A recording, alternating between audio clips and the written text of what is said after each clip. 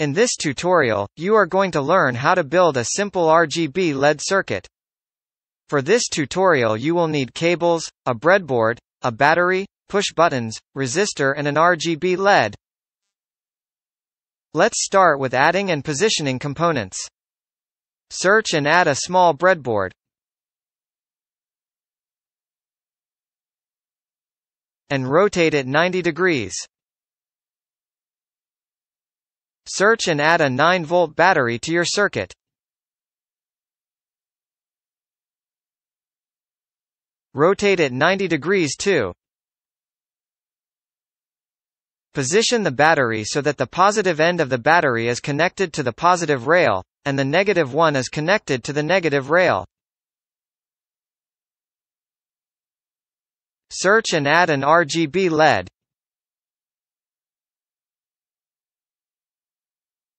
Rotate it 90 degrees.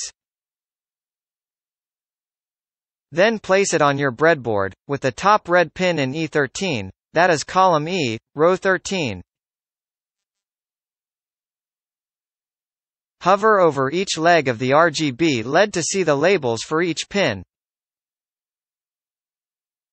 This reveals what RGB stands for, red, green and blue. There's also another pin called the cathode that we'll want to connect to ground through a resistor to ensure there isn't too much current running through the LED. Search and add a 480 ohm resistor, with one leg connected to the cathode of the LED at D14, and the other connected to D18.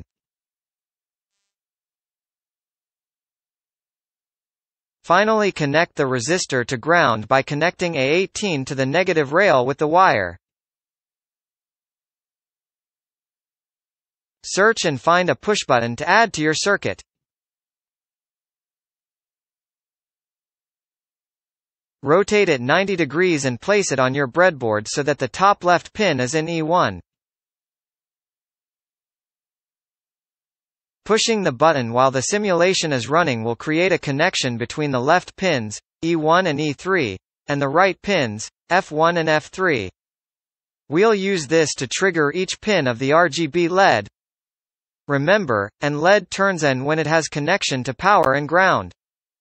To create this connection, wire the top left pin of the pushbutton, A1, to the positive rail. Now wire the other side of the pushbutton at D3 to D13, the same row as the red pin of the RGB LED. Click Start Simulation and press the button. LED should turn to red. Stop the simulation and change the wire color to match the color the RGB LED turns when the pushbutton is pressed. Copy, Ctrl+C, and paste, Ctrl+V, the pushbutton to create another one and place it with the top left pin at E5. Use wires to connect the top left pin to the power rail and the bottom pin to the blue pin of the RGB LED, C7 to C15.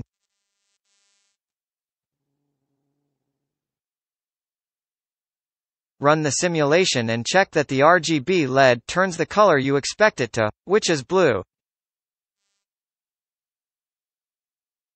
Repeat with one last pushbutton whose top left pin is at D9.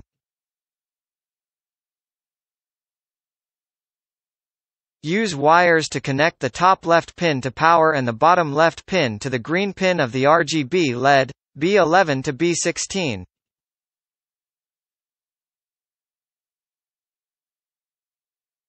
Your circuit is finished.